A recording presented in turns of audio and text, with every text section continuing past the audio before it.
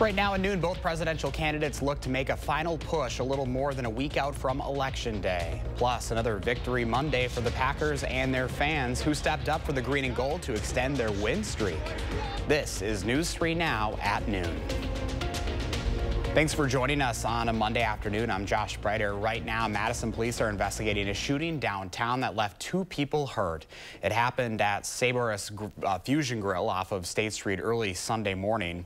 A 28-year-old man and a 31-year-old man were injured. Police say one man's injuries are not life-threatening. His condition is stable. They say the other man is in critical but stable condition. A suspect is not in custody. 3 juveniles are in the juvenile reception center after allegedly beating a man at Easttown Mall. A group of 7 juveniles approached a man who had just bought food. Police say they told him they were hungry, so he gave them his fries, but the group demanded he give them all of his food. Police say the group threatened, then beat the man. He suffered minor injuries. While we are warming things up to start this week, First Warm meteorologist Kelly Slifka has a look at your certified most accurate forecast, and really not feeling like a couple of days before Halloween. No, yeah, not yet anyway, but Halloween, it will feel like Halloween. We'll talk more about that coming up. So we've got kind of a topsy-turvy forecast this week. And one thing we are going to have a lot of this week is a lot of wind. Now, initially, they're going to be out of the south, and that's what we're seeing at the noon hour. They're out of the south up there around 10 to 15 miles per hour. They'll be coming up closer to 15 to 20 miles per hour as the afternoon wears on. So the winds are going to continue to go up. That's going to be blowing a lot of these leaves around. 61 right now in Madison with a south wind at 14. As we do have partly cloudy skies right now, we are looking at near record warmth tomorrow and also Wednesday. Very mild overnight lows as well. Temperatures could be in the low 80s tomorrow, but that's going to come at that cost of some of these winds gusting up to 45 miles per hour tomorrow and tomorrow night, even into a Wednesday the way it looks right now. And out ahead of the front, we're talking about some rain that'll be spreading in. It looks like it'll be mainly later Wednesday afternoon, Wednesday night into early Thursday morning, but a lot of this should be clearing up just in time for the trick-or-treaters Thursday afternoon, but also it's going to be turning much cooler. All right, 61 right now in Madison, 62 in Middleton. You can probably hear the wind on my mic, so it's going to be windy the next couple of days. We're looking at temperatures in the mid to upper 60s today with partly cloudy skies and that south to southeast wind up there at 10 to 20 miles per hour. All right, we've got more winds tomorrow and also that record warmth, but that will change by Wednesday. Some pretty good chances of some rain. We'll talk more about it coming up. Some much needed rain. Yeah, absolutely. We are definitely dry in the month of October, obviously warm too. All right, Kelly, we'll see you in a few. Thank you. Now to our 3 for the People coverage this afternoon with just over a week to go until Election Day. A new CBS poll shows the 2 presidential candidates tied in the battleground states. Today, Democrats and Latino leaders are going after former President Trump for comments made by a speaker at his Madison Square Garden rally Sunday. The backlash is over this controversial joke from comedian Tony Hinchcliffe. I don't know if you guys know this, but there's literally a floating island of garbage in the middle of the ocean right now. Yeah, I think it's called Puerto Rico. The Trump campaign says the remarks do not reflect the former president's views, but the damage may have been done. Less than 2 hours later, Puerto Rican musical superstar Bad Bunny reshared a video from Vice President Harris's campaign to his nearly 46 million followers. Harris spent Sunday in Philadelphia courting Black and Latino voters. With an estimated 580,000 Latino voters in the most coveted battleground state, they could be a deciding factor in a race that polls show is neck and neck. Both political parties will be heavily campaigning in Wisconsin over these final 8 days before the election. Happening today, Republican vice presidential nominee J.D. Vance will be making 2 stops in the Badger State. He'll then speak in Racine this evening at 5:30. Also today, Minnesota's First Lady Gwen Walz and First Lady Dr. Jill Biden will stop in La Crosse. Meanwhile, Senator Bernie Sanders will be making a stop in Oshkosh today. Then he'll head to Madison for a rally with Representative Alexandria Ocasio-Cortez. As for the presidential nominees themselves, both will also be in Wisconsin on Wednesday. Vice President Harris will hold a rally at UW-Madison. There she'll be joined by several musical artists. Meanwhile, former President Trump will be in Green Bay. That event will take place at the Resch Center starting at 6 Wednesday evening. Former Packer Brett Favre is set to speak at that event. Well, the Packers are now 6-2 on the season after knocking out the Jacksonville Jaguars, thanks in part to backup quarterback Malik Willis and kicker Brandon McManus. During second half of the game, starting quarterback Jordan Love left the game due to a groin injury. Willis came in and completed 4 of his 5 passes for 56 yards and a touchdown. Running back Josh Jacobs also had a big game, rushing for 127 yards and 2 touchdowns. The Packers will play Detroit for first place of the division next week Sunday. Kickoff is set for 3:25. Well, still ahead for us this afternoon. If you have a question or concern about your plants or garden, now is the time to send us your questions via email to tips@channel3000.com. Lisa Briggs from the Bruce Company will join us later in the broadcast with the answers. Again, that is tips@channel3000.com. Up next, what movie took the top spot at the box office this weekend? Plus, fast food giant McDonald's giving an update on the E. coli outbreak that sickened dozens of people. I'm Joan Balwig, and I'm here to set the record straight. I support birth control, the life and health of mothers, extending postpartum care, and fertility treatments, including IVF. I'm Joan Balwig. I have always fought for Wisconsin moms, and I always will. California banker Eric Hovde has a plan that helps him and hurts you. Here's the math. Hovde proposed $4 trillion in new tax cuts for rich people like him. And we pay for Hovde's tax breaks with a 28% cut to Social Security and a 25% cut to Medicare. Hovde even said he would raise the retirement age. You have to start changing the retirement age. Eric Hovde still helping himself and hurting you. Win Senate is responsible for the content of this ad. I'm Elizabeth Grabby, and this is Home. Whether it was saving our family farm, starting my small business, or standing up to utility rate hikes, I've learned to solve problems by bringing people together. And right now, we have some real problems to solve. Corporations jacking up prices, and extreme politicians banning abortion. I'm Elizabeth Grabby, and together we can bring down costs and protect the right to make our own medical decisions. Insanity.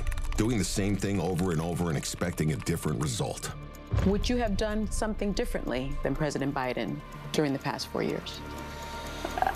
There is not a thing that comes to mind. Kamala wouldn't change a thing? Their weakness invited wars, welfare for illegals, while Americans struggle. Now Kamala wants higher taxes on top of higher prices. We can't afford 4 more years of Kamala. I'm Donald J. Trump, and I approve this message. They've had 3.5 years to fix the border. Why hasn't she done it? 4 years, radical Kamala Harris created the border crisis. Thousands of accused murderers, rapists, even terrorists pour in. Each crime they commit makes American victims. Innocent victims of Kamala's open border agenda. They were bludgeoned, raped, strangled, stabbed, shot, and murdered. Kamala created the border crisis. She won't fix it now. Make America Great Again, Inc. is responsible for the content of this advertising. Announcing the winners of Madison Magazine's Best of Madison Readers Poll for 2024. Congratulations to Faded Roots Boutique for winning gold for Best Clothing Store, Eclectic Fashion, and Artisan Goods in downtown Sun Prairie. See all the winners on MadisonMagazine.com. When I was 27, I was diagnosed with MS. That's life-altering news. I had to prioritize my health and start taking medication. Back then, these cost $6,000 a year. Now the generics cost 5 times that. Senator Baldwin claims she's fighting to lower drug prices, but she's taking millions from Big Pharma and works for them. I'm not taking their money. I'm Eric Hovde, and I approve this message. I'll fight the corruption and lower drug prices because I've lived it. Sarah Kieski, she supports lifting revenue limits, allowing property tax rates to skyrocket unchecked. Kieski's backers want to ban natural gas to heat our homes, driving utility bills through the roof. That's Kieski's record, expensive and extreme.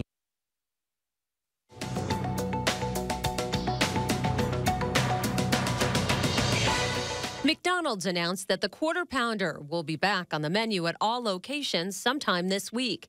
The fast food giant said testing found that there was no E. coli present in the company's beef patties. Federal regulators believe an E. coli outbreak that has sickened 75 people in 13 states, killing 1, may be linked to the slivered onions on the product, sourced from a Taylor Farms facility in Colorado Springs. McDonald's says it has stopped using onions from that facility indefinitely. Venom, The Last Dance, bounded to the top of the weekend box office, though it earned a weaker than expected $51 million domestically. Smile 2 came in second with just over $9 million, and Conclave debuted third, earning a projected $6.5 million. And today, first responders can head to Krispy Kreme for a free small coffee and a donut to mark First Responders Day. There's no purchase necessary for the deal, which is limited to 1 per person. That's your CBS News Money Watch report. For more, log on to CBSMoneyWatch.com. At the CBS Broadcast Center, I'm Wendy Gillette. At the noon hour, here's your stock report. The Dow is up 274 points, NASDAQ up 86, and the S&P 500 also up in the green, 23. Pam is watching today's egg prices straight ahead, and Kelly is tracking the first warn forecast. And later on Live at 4, we go behind the wheel with Harvey Briggs and the new Lincoln Navigator.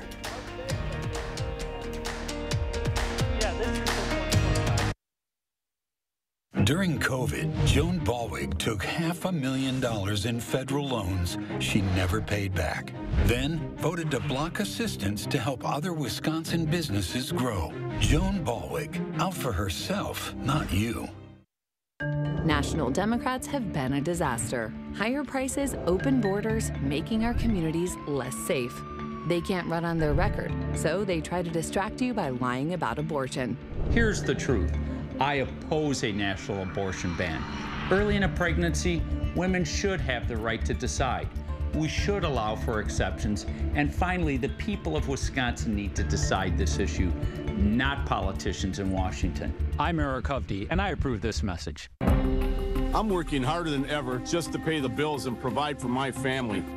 But here's what Kamala Harris thought my money should go to instead. Job training for illegal immigrants, even after they commit crimes in America. Hotel rooms for illegal immigrants while our vets sleep on the street. Sex changes for illegal immigrants out of my pocket. Seriously, have these people lost their mind? Kamala Harris can never, ever be our president. Preserve America PAC is responsible for the content of this advertising.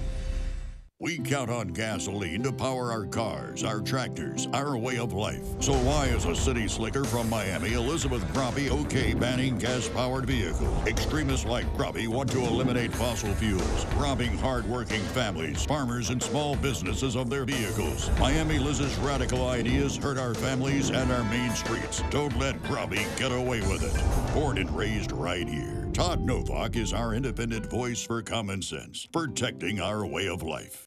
Quartz takes a different approach to health insurance. We know every life well lived is a journey, and we're here to light the way at every step.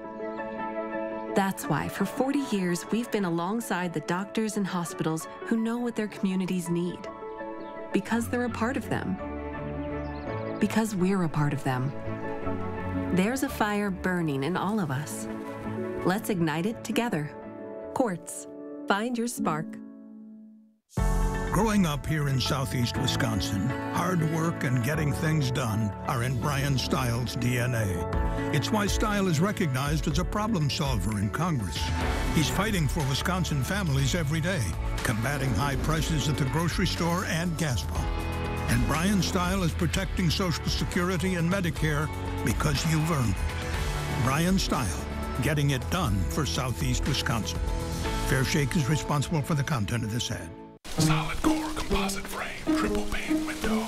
Solid core composite frame, triple pane windows. Solid core composite frame, triple pane windows. From Scott the Window Guy at AHT Wisconsin Window. I'm Scott the Window Guy from AHT Wisconsin Windows. Our solid core composite frame triple pane window is the most energy efficient window made for Wisconsin, no matter what the season. Get triple pane for the price of double at scottthewindowguy.com.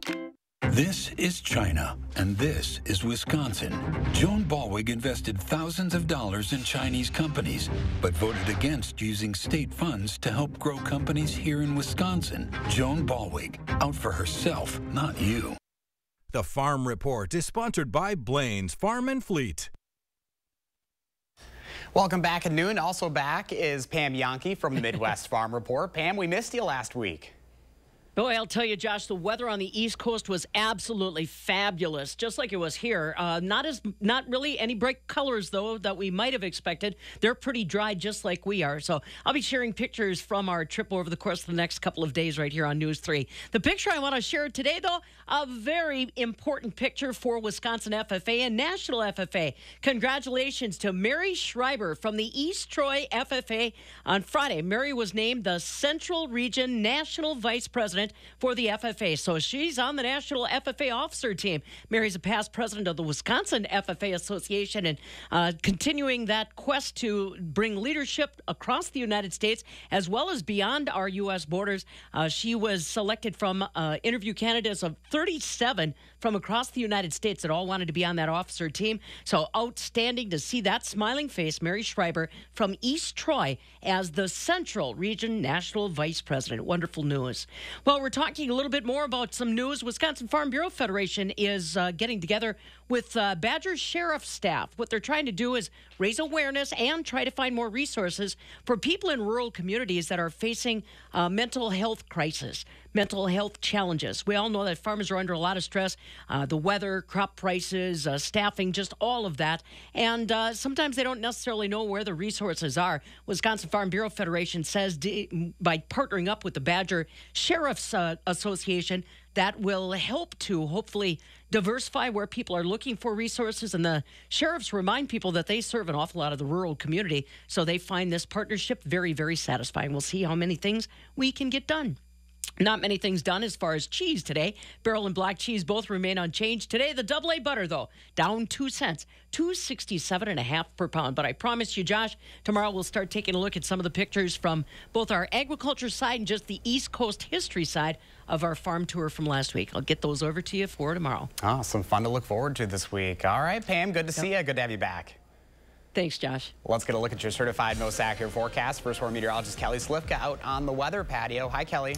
Yeah, good afternoon, Josh. It is warming up out here. Of course, we do have quite a bit of wind that we're going to have to deal with over the next couple of days, and especially tomorrow night.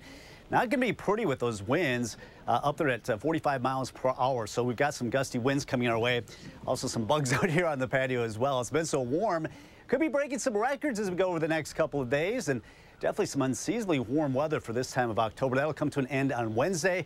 As the storm system we're watching right now, a very slow-moving storm moving across the plains. It's going to send the southerly winds our way initially, so we'll be out ahead of that cold front, and that's what's really going to boost our temperatures, probably in the low 80s tomorrow, so some unseasonably warm weather. All right, temperatures today should be in the 60s. Our average high now is 54. Noticing that sun sets now at about 6 minutes before 6 o'clock. Of course, this weekend, this is when we fall back. We turn those clocks back an hour. All right, our wind speeds today, they'll be up there close to 20 miles per hour this afternoon. But the real story will be later tonight and also tomorrow. You're going to see these winds up there gusting up to 40, 45 miles per hour. Our future track, we're looking at partly cloudy skies today. Temperatures in the mid-60s this afternoon, mid to upper 60s. So a unseasonably mild day with our average high only in the mid-50s this time of the year. Tonight, mild yet this evening, but partly cloudy skies will be in the low 60s here at 9 o'clock. And as we go into our Tuesday, starting off in the low to mid-60s already, getting off to a very mild start. And then we're shooting for those lower 80s, mid-70s at the noon hour, lower 80s, many areas going into the afternoon hours. Very close to the record. The record high tomorrow is 82. We might just get very close to that tomorrow. Then things start to change going into a Wednesday. Watch this area of rain. Most of this holding off to our west. Most of the daylight hours on Wednesday. A solid area of rain moving across northwestern Wisconsin, Minnesota, and Iowa. Now, as we continue this track, noticing how it kind of breaks up a little bit as it gets a little bit closer to the Madison area. So we might not see the heavier rains like they will see out to the west. And yes, you're not being deceived there. That is actually snow falling on the back side of the storm in eastern South Dakota and western Minnesota. But we'll possibly see a shower yet for Halloween morning. I think the rain should be done with by the time the trick-or-treaters are out. But it's going to be turning much colder as that cold front passes through. Now, take this with a little bit of a grain of salt, but it does look like the heaviest rains are going to stay to the west in western Wisconsin and parts of Minnesota and Iowa. Lesser amounts as you go on to the east. Right now we're at 61 in Madison, 61 also in Janesville, 60 in the Adel. So a mild noon hour, and we're going to continue to warm up across Dane County. It's still 59 in Waunakee, but 62 currently in Middleton. So our first warm forecast, 66 today. The winds will pick up tomorrow. It's going to be a blustery day, but unseasonably warm. 81, as mentioned, the record's 82. 77 Wednesday. That's out ahead of that front that'll bring some rain, mainly later Wednesday night into Thursday morning. And then we see cooler weather. Another shot for some rain, it looks like, for Saturday and Sunday. What do you think, last 80-degree temperature tomorrow? Oh, I definitely, well, wait, I'm going to take that back. You never say never. I remember a couple years ago, we got very close to 80 in early November. That's true. You never know. All right, Kelly, thank you. Well, today, Howard has an easy 3-ingredient favorite that he says is monstrously good in the Mr. Food Test Kitchen. Halloween is right around the corner, and if you're looking for something that you can bring to the office or take to a Halloween party that's not the same predictable thing that everyone else is bringing, I've got an idea. It's a 3-ingredient candy bar bark that is as much fun to make as it is to share.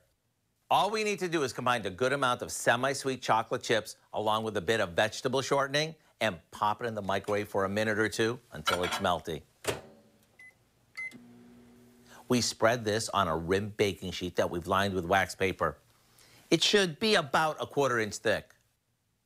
Now, while this is still warm, we sprinkle on our favorite Halloween candy that we've cut up. And that can be anything from the gooeyest candy bars to candy corn.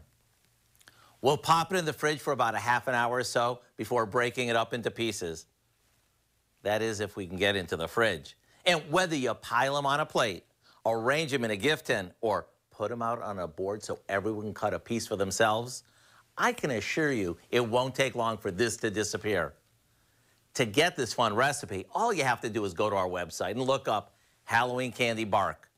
I'm Howard with Kelly in the Mr. Food Test Kitchen, where today we found a monstrously fun way for you to say, ooh, it's so good. Ahead at noon, Lisa Briggs from the Bruce Company is here answering your plant and garden questions. Email them to tips@channel3000.com. We'll get the answers when we come back. News 3 Now First Warn Weather is brought to you by Lazy Boy Home Furnishings and Decor.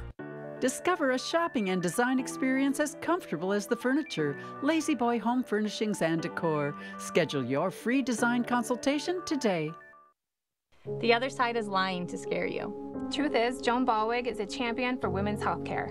She fought hard to expand healthcare access for postpartum moms and supports access for IVF and birth control. We're voting for Joan Ballweg because she votes for women like us.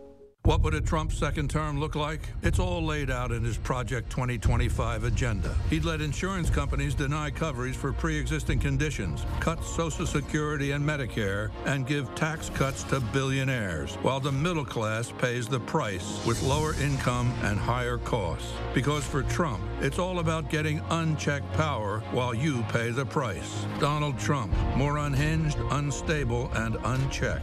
I'm Kamala Harris, and I approve this message. For 52 years, they've been trying to get Roe v. Wade into the states. I did a great service in doing it. You want to talk about this is what people wanted?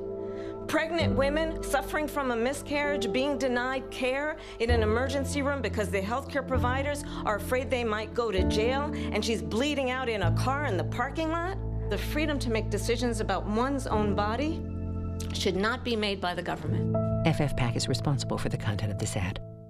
You have a clear choice in this election. Senator Baldwin is a 38-year career politician. I'm a businessman and job creator. She supports taxpayer benefits for illegal immigrants. I'll close the border. Tammy wants to put guys and girls sports in their bathrooms. I'll protect our daughters. Senator Baldwin abuses the political system. I'll fight the corruption. I'm Eric Hovde, and I approve this message. I'd be honored to have your vote. The right to vote is the foundation of democracy. For decades, we have been forced to fight voter suppression to increase voter turnout in the black community, while overcoming barriers designed to undermine voter participation. The NAACP of Wisconsin believes your vote matters, and we urge you to double-check your voter information at myvotewisconsin.gov. In-person absentee voting begins Tuesday, October 22nd. Now let's be all in to vote on November 5. Insanity. Doing the same thing over and over and expecting a different result. Would you have done something differently than President Biden during the past 4 years? There is not a thing that comes to mind. Kamala wouldn't change a thing? Their weakness invited wars, welfare for illegals, while Americans struggle. Now Kamala wants higher taxes on top of higher prices. We can't afford 4 more years of Kamala. I'm Donald J. Trump, and I approve this message. Sarah Kieski, she supports lifting revenue limits, allowing property tax rates to skyrocket unchecked. Kieski's backers want to ban natural gas to heat our homes, driving utility bills through the roof. That's Kieski's record, expensive and extreme. Lisa Briggs with the Bruce Company is here answering your plant and garden questions. Email them to tips@channel3000.com. Hi, Lisa. Hello. Doesn't feel like Halloween week, does it? Oh, it does not feel like Halloween week. We got some 80s in the forecast. Feels like, I don't know, July. I know. It just doesn't feel right. What do you got here today? Okay, so this is a cyclamen, and a traditional cyclamen. It's a really nice sort of easier to care for holiday plant than some of the others. And this is a new genetically altered cyclamen. Oh, okay. So instead of the flowers facing up, they face down. I was looking at that. And they have this modified calyx, which is a contrasting color. So something super cool. And very different. In the land of cyclamen. Yeah, there you go. Awesome. Let's get to the questions today. Deb asks, should I trim my hydrangea now or in the spring? Never. Any other special care tips for it? So hydrangeas, for the most part, set their flowers on new wood, even the newer, fancier ones. So it is best to wait until spring when your hydrangea starts to pop those buds, and then you can trim it back. Just trim it back to just above a bud, and it'll still flower for you. All right, Sherry says she has a 4-year-old Oriental lily that is nearly 5 feet tall. Can she cut it back, and when is the best time to do it? You can go ahead and cut those back now. I would check on the stems and see if there are any, like where the leaf axils are, little tiny bulblets.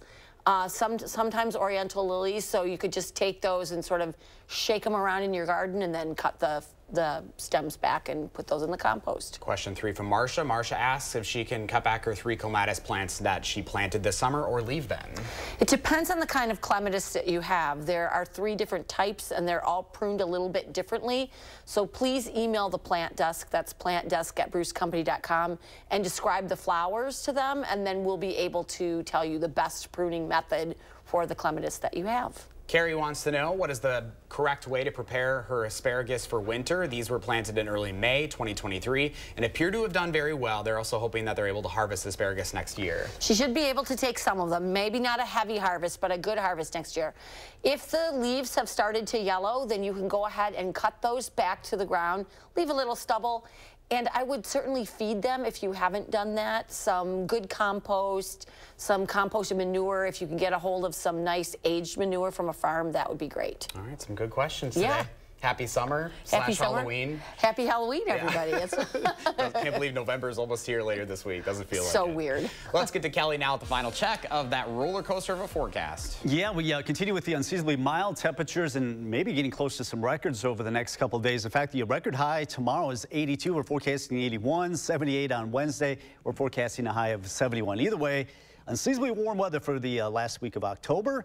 All comes to an end later Wednesday as a front moves in. That'll bring us some rain. That'll linger into Thursday morning, but most of that should be out of here by the time the trick-or-treaters are out. But finally, feeling like October with highs in the low 50s and overnight lows in the 30s to around 40.